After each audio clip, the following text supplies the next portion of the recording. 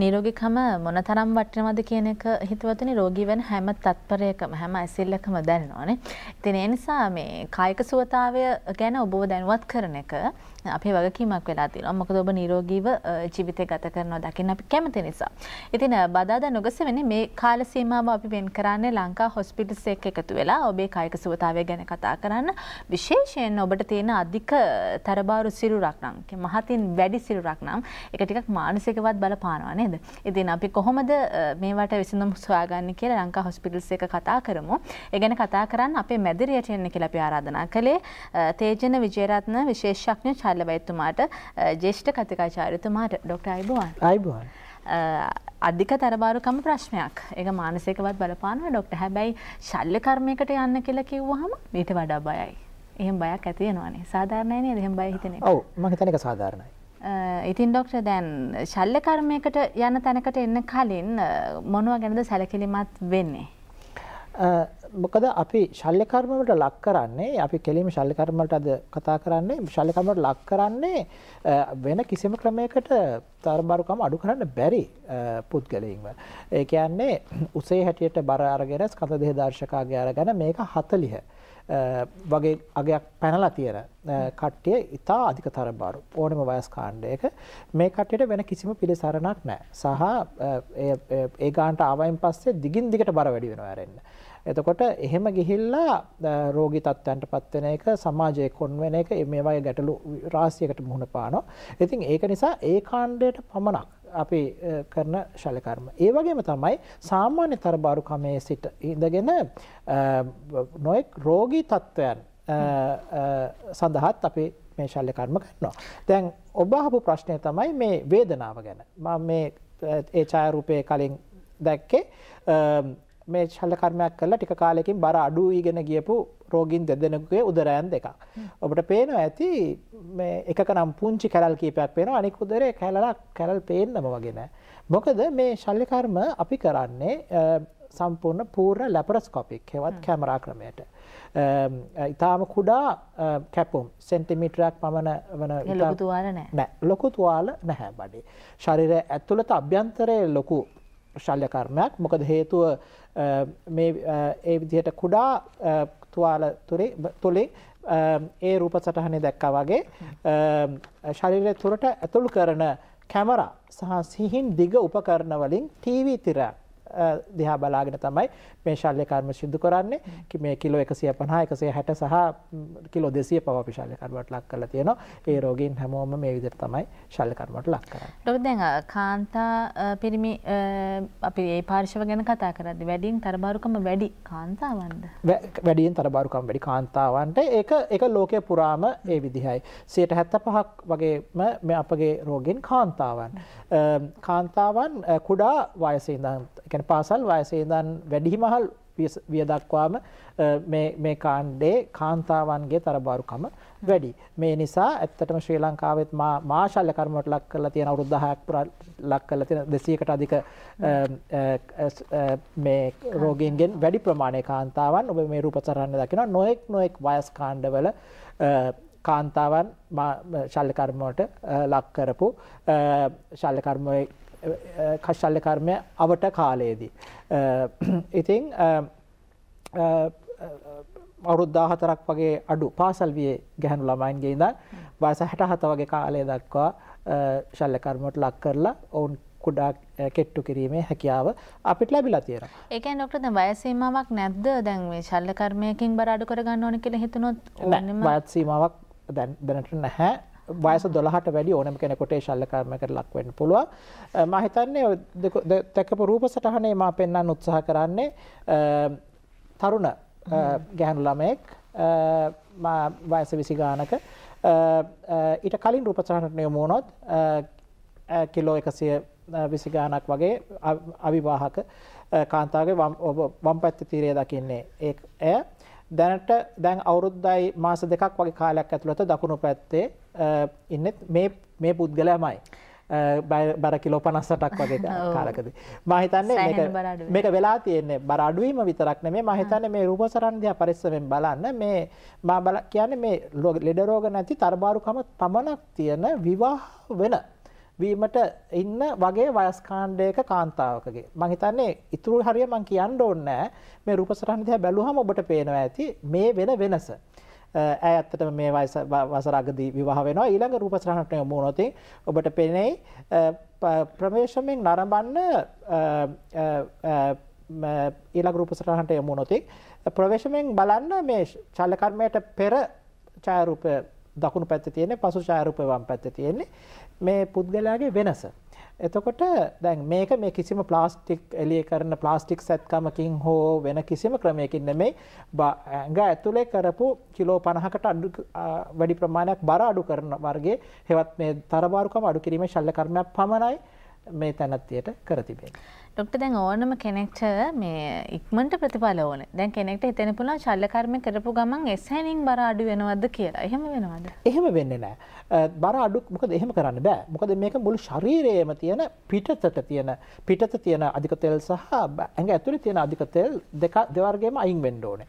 මොකද ඇඟ ඇතුලේ තියෙන තෙල් වලින් තමයි ඔබගේ රෝගී තත්ත්වයන් රඳා පවතින්නේ.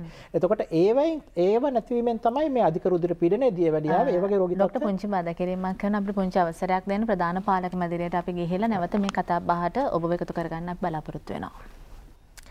හිතවතුනි දැන් අධික තරබාරුකම අඩු කරන්න පුළුවන් සැත්කම් ගැන අපි කතා කරමින් ඉන්නේ. දැන් මේ සැත්කමේදී කළාට පස්සේ ප්‍රතිඵල ශනිකව ලැබෙනවද කියලා මම ડોක්ටර්ගෙන් ඇහුවේ.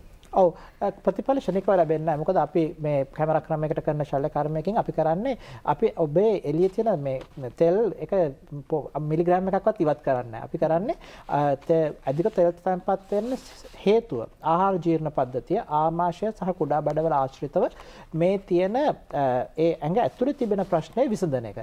එතකොට ශල්‍ය කර්ම කළ මොහොතේ ඉඳන් දිගින් දිගටම බර අඩු වීම සිද්ධ වෙනවා.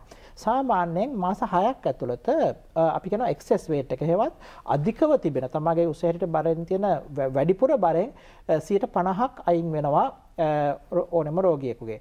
ඊට පස්සේ වසරක් හෝ වසර එකමාරක් ඇතුළත ඔබ උසේ හැටියට ඉන්න ඕනේ බරට එනවා. ඉතින් ඒක තමයි සාමාන්‍ය පිළිවෙල. ડોක්ටර් දැන් සාමාන්‍යයෙන් ප්ලාස්ටික් සර්ජරි එකක් කියන්නේ මේ ප්ලාස්ටික් සැත්කමක් කළත් එක තැනක විතරයි ඉන්නේ වෙනසක් වෙන්න පුළුවන්. දැන් මේ සැත්කමේදී මේක සම්පූර්ණ ශරීරයෙන් මම හිතන්නේ කලින් පෙන්නපු රූප සටහන් වලින් ඔබට ඒක පැහැදිලි වෙන්නට ඇති. ඒක මුළු ශරීරයේම වෙනස සිදුවන්නේ. ඔබ දකින්නේ පරිබාහිර වෙනස. නමුත් අපි වෛද්‍යවරු හැටියට අපිට වැදගත් ඇතුලේ අභ්‍යන්තරයේ සිද්ධ වෙන වෙනස. මොකද මේ අධික තරබාරු කට්ටිය කියන්නේ රෝගී කට්ටිය. ඒගොල්ලන්ගේ ජීවිත කාලය අඩුයි. ඒගොල්ලෝ සියලුම ලෙඩ රෝග වර්ග 30ක් පමණ තියෙනවා. පිළිකාමයේ තත්ත්වයන් ඇතුළුව කෙලින්ම තරබාරුකම එක්ක සම්බන්ධ වෙන. එතකොට දැන් ડોක්ටර් ඒ කතාව හොඳයි. දැන් ලෙඩ ගොඩක් තියෙන එකක් වෙන්න පුළුවන් සමහර වෙලාවට. දැන් එහෙම විවිධ ඖෂධ වර්ග ගන්නවා නම් එහෙම ලෙඩ රෝග ඇඟේ තියෙනවා නම් කමක් නැද්ද මේ වගේ ශල්‍ය කර්මයකට යමු වුණාට? ඒ වගේ කට්ටියට තමයි අපි ශල්‍ය කර්ම කරන්නේ. උදාහරණයකට ගත්තොත් අපි මට යොමු කරන එක්තරා කාණ්ඩයක් රෝගීන් අධික දියවැඩියාව පාලනය කරගත නොහැකිව තරබාරුකමක් තිබෙන අන්තරාසර්ග ග්‍රන්ථි පිළිබඳ විශේෂඥයින් මට යොමු කරන කට්ටිය. ඒතර ඒ වගේ රෝගීන්ගේ මේ ශල්‍ය කර්මය කරලා පැය 24ක් ඇතුළත සමහරක් වෙලාවට ඉන්සියුලින් අයින් කරන්න පුළුවන්. අධික ඉන්සියුලින් වලින් දියවැඩියාව පාලනය කරගන්න බැරුව හිටපු රෝගීන් මොකද බර පොඩ්ඩක්වත් අඩු වෙන්න කලින් පවා සමහරක් වෙලාවට ඒ කට්ටියගේ මේ රෝගී තත්ත්වයන් පාලනය කරන්න පුළුවන් මේ පාලනය වීමක් සිද්ධ වෙනවා. ડોක්ටර් දැන් දරුවෙක් ලැබෙන්න ඇතිවෙන තදකින් පිළිසිඳ ගැනීමකදී මේ ශල්‍ය කර්මය කරලා තියෙනවා නම් ප්‍රශ්නයක් වෙනවද පස්සේ? නෑ ඒකේ සම්පූර්ණයෙන් අනිත් පැත්ත වෙන්නේ. මම හිතන්නේ කලින් පෙන්නපු රූප සටහන් දෙකේම පෙන්නුවේ මේක නෙමෙයි ඊට කලින් රූප සටහන් වලට යමු වුණොත් ඔබට පෙනෙයි අපි මෙතන නතර වෙමු. මේ තැනැත්තිය අවුරුදු 38යි මම ශල්‍ය කර්මයකට ලක් කරද්දී බර කිලෝ 140ක් පමණ. ඒ වයසේදීත් ඇයට තිබිච්ච ප්‍රධානම අවශ්‍යතාවය තමයි විවාහ වෙලා ගොඩක් කල මට මගේම දරුවෙක් හදා ගන්න ඕනේ කියන එක. ඒ සඳහා IVF ප්‍රතිකාරම වලට යොමු වුණා. නමුත් ඒවෙන් එච්චර ප්‍රතිඵලයක් සිද්ධ වුණේ නැහැ. ඉතින් ඇය මම හිතන්නේ ඊට පස්සේ අනික් පැත්තේ මම දක්වන්නේ වසරකට පසු ඇයගේම ඡායාරූපයක් අවුරුදු 39 දී IVF ක්‍රමයෙන් අයට පිළිසිඳ ගැනීමක් කරගන්න පුළුවන් වුණා. වසර 40 ලබන්න දින කිහිපයකට කලින් අය තමුගේම දරුවෙක් ප්‍රසූත කළා. ඊටම නිරෝගීව මවයි දරුවයි ඉන්නවා. ඉතින් වසර 40 කියන්නේ සාමාන්‍යයෙන් ළමෙක් හදන්න අපහසු කාලයක්. නමුත් මේ ශල්‍ය කර්මයකින් පස්සේ මේ කාන්තාවට එහෙම කරගන්න පුළුවන් වුණා. අහලා තිනවා දැන් ડોක්ටර් කරන සත්කම කියන්නේ ડોක්ටර්ගෙන් සත්කමක් කරගන්න කෙනෙක්ට පැය 48ක් ඇතුළත ප්‍රගතියක් දකින්න පුළුවන් කෙනෙක් ගෙදර යන්න පුළුවන් කියන එක ඒක වටිනව නේද ડોක්ටර්? ඔව් අපි මොකද අද ඒක තමයි අපි කරලා තියෙන්නේ අපි කියන enhanced recovery කියලා. හෙවත් වේගයෙන් සුව තත්ත්වයට පැමිණීමේ ක්‍රම. අපි මේ විශේෂයෙන්ම උදරයේ ඇතුළත කරන ශල්‍ය කර්මයකින් ලෙඩෙක්ව ගෙදර යවන්න බැරි වෙන්නේ වේදනාව. ආහාර ගැනීමට නොහැකියාව. හෙවත් බොන්න බැරිකම. Tamanට තනියෙන් වැඩ කරගන්න නොහැකියාව. නමුත් අපේ රෝගීන් එහෙම නෙමෙයි. මේ කැමරා ක්‍රමයට ශල්‍ය කර්ම වලට ලක් කරාම විශේෂයෙන්ම අපි වේදනාව සම්බන්ධවෙනුත් අපි විශාල වැඩපිළිවෙලක් ගෙනියනවා. එතකොට අපි පැය 3ක් 4ක් වගේ ඇතුළත ඇඳෙන් බස්සනවා. රෝගියා තනියම මේ නාන කාමරයට යා යුතුයි. කිසිම වෙන බට නැහැ. මුත්‍ර බට අර බට මේ බට නහයෙන් බට ඒවම මොකුණවත් නැහැ. පැය 3-4ක් ඇතුළත බොන්න පටන් ගන්න ඕනේ. ලීටර් 1.5ක් දියර ආහාර ගන්න පුළුවන් වෙච්ච ගමන් පැය 24ත් 48ත් ඇතුළත හුඟක් රෝගීන් පැය 24න් ගෙදර යනවා. පැය 48ක් තමයි සාමාන්‍යයෙන් වැඩිපුරම තියාගන්න කාලේ. ડોක්ටර් දැන් සත්කමෙන් පස්සේ ටික දවසක් යනවා කියලා කිව්වා ප්‍රතිඵල දකින්න. ඒ කාල සීමාව තුළ පරිස්සම් වෙන්න ලබා ගන්න විටමින්ස් වර්ග මොන හරි එහෙම නිර්දේශ කරනවා. අපි දැන් උදාහරණයකට ගත්තොත් අපි මේ රෝගීන්ට අපි කියන්නේ ඔබ මෙච්චර කල් රෝගී තත්ත්වයන් වලට ගන්න මේ ඖෂධ ගොඩක් පාවිච්චි කළා. දැන් ඖෂධ අයින් කළා. නමුත් විටමින් වර්ග ගන්න සිද්ධ වෙනවා. මොකද හේතුව මොකද ආහාර අවශෝෂණය යම් යම් වෙනස්කම් කරනවා. ඒක නිසා අපි ඒ දේවල් මේ ලබා දෙන්න අවශ්‍ය වෙනවා මේ රෝගීන්ට. සහ අපි ආහාර ගන්න රටාවත් වෙනස් වෙනවා ශල්‍ය කර්මයෙන් කෙලින්ම. ඒක නිසා වැඩිපුර පෝෂ්‍යදායී ආහාර ගන්නේ කොහොමද? මොකද කුඩා ආහාර වේලක් පමණයි ගන්නට පුළුවන්. ඒක නිසා ඒ කුඩා ආහාර වේල තුල වැඩිපුර පෝෂණය සහිත ආහාර ගන්නේ කොහොමද කියන එක අපි පෝෂණ වේදී වෛද්‍යවරුන් අපිත් සමග වැඩ කරනවා මේ සම්බන්ධයෙන්. ડોක්ටර් අවසාන වශයෙන් කියන්න මේ වගේ සත්කමක් කරන්න බලපාන අන්තිම වයස් සීමාව කොතනද තියෙන්නේ? ඒ කියන්නේ වැඩිම වයස කොතනද? වැඩිම වයසක් කියලා එකක් නැහැ. අපි මම වැඩිපුරම ලක් කරලා තියෙන්නේ වයස 67 වගේ වයසකදී. ඒ කාන්තාවත් ඇත්තටම දියවැඩියාව වයසට යනකොට තියෙන ප්‍රශ්න වෙනස්. මම අර කියපු තරුණ කට්ටියගේ ප්‍රශ්න වගේ නෙමෙයි. ඒ ගොඩක් වෙලාවට වෙන්නේ තමන්ගේ බර තමුන්ට උස්ස ගන්න බැරි වීම. ડોක්ටර් අපි ඒ ගැනත් විස්තර දැනගන්න කියලා දුරකථන අංකයක් දෙමු. කතා කරන්න පුළුවන් ඔබට 07 35 320 90 07 35 320 90 මේ අංකයට කතා කරන්න වැඩිපුර විස්තර තවත් දැනගන්න පුළුවන්. තේජන විජේරත්න විශේෂඥ ශල්‍ය වෛද්‍යතුමා ජ්‍යෙෂ්ඨ කතිකාචාර්යතුමා අපි මේ ගැන කතා කරන්න බොහොම ස්තුතියි. ආය දවසක එන්න. එතකන් අපි බදාදා නුගසෙවණෙන් ඔබතුමාට සමුදෙනවා. බොහොම ස්තුතියි.